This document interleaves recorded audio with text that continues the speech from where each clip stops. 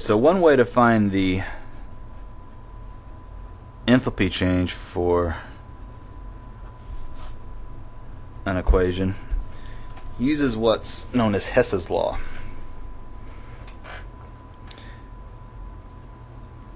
And the way you use Hess's law isn't that unlike a common thing you do in algebra.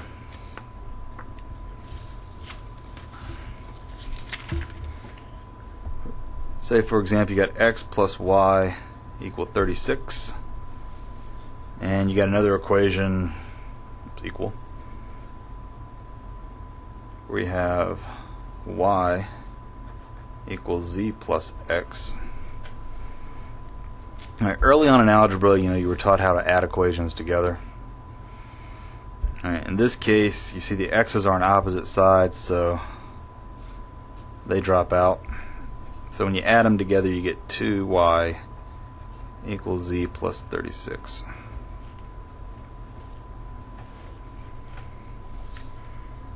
Right. Hess's law does the same sort of thing, but instead of working with algebra equations, we kind of use that trick with chemical equations.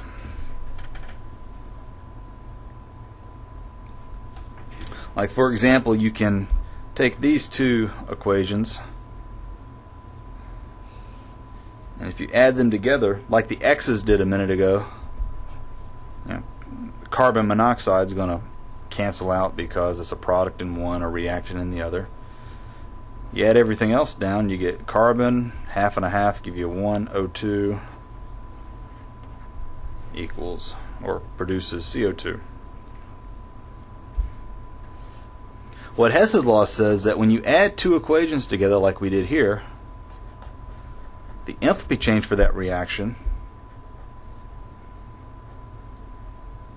is the sum of the enthalpy change for the equations that were added together.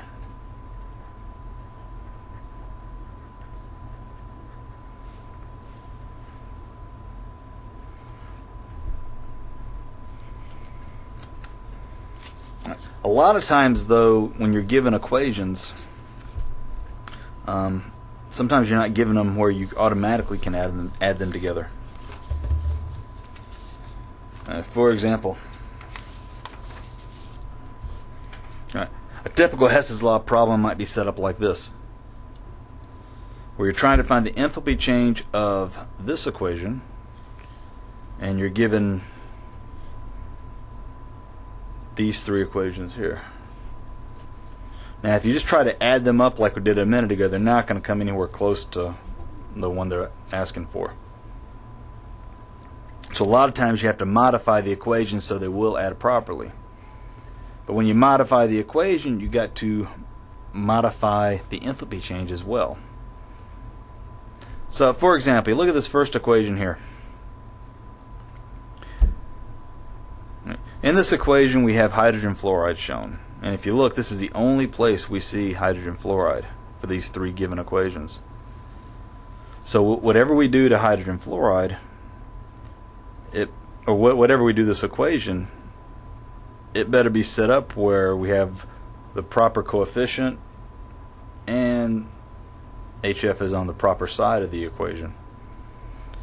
So if you look, it's on the proper side because it's a product here, and it's a product in the equation we want, but you only have 2 in the given equation, and we need 4.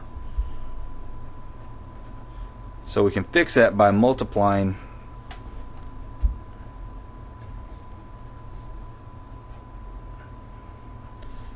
this equation by 2.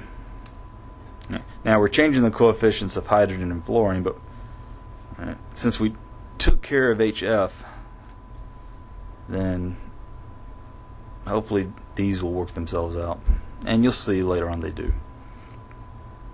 But one thing about working with Hess's law, whatever you do to the equation, you're going to have to do the same thing to your enthalpy change. All right, we're doubling the coefficient, so we got to double the delta H. Look at the second equation. Again, try to focus on a substance that's you only see in this one equation. Alright, when you compare it to the equation you want. So in this case, we want to focus on C2H4, better known as ethylene. Right, so you have one ethylene on the right, but in the equation that we want, we have one on the left. So we're going to have to flip this equation around. So when you flip the equation, you effectively have to flip the sign around,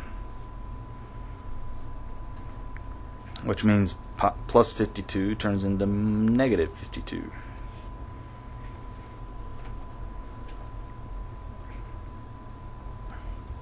And for this last equation,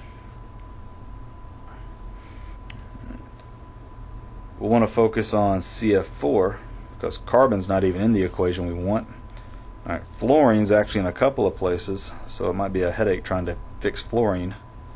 So again, whatever we do to CF4 and this, or whatever we do to this equation, we have to fix it where CF4 is in the right place with the right coefficient. These other two will hopefully work themselves out. So here we have one on the reactant side, but we want two on the product side. So we're going to have to multiply it by 2.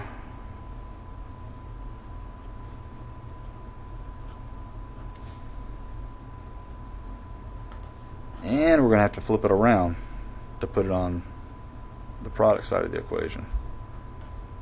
So we've got to take our enthalpy change, we've got to multiply it by 2, and we're going to have to flip the sign.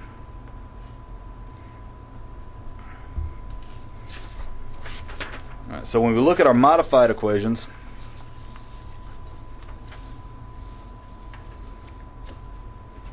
and there's our first equation modified where now the coefficients have been multiplied by 2, although I left off the 4, didn't I? There we go. And we've gone ahead and multiplied the delta H.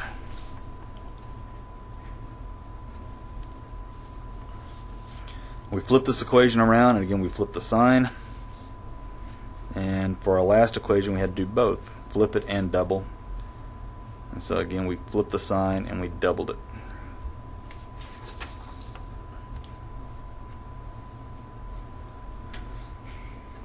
So when you add these three equations together, notice that the things that weren't part of the overall equation, or the things we didn't want in the overall equation, are hydrogens, those carbons. They cancel out because they're on opposite sides of our arrow. So it leaves you with 1 C2H4 plus 6 fluorines. See, the fluorines did work themselves out. Gives you 2 CF4s and 4 HFs. Again, that is the equation that we want.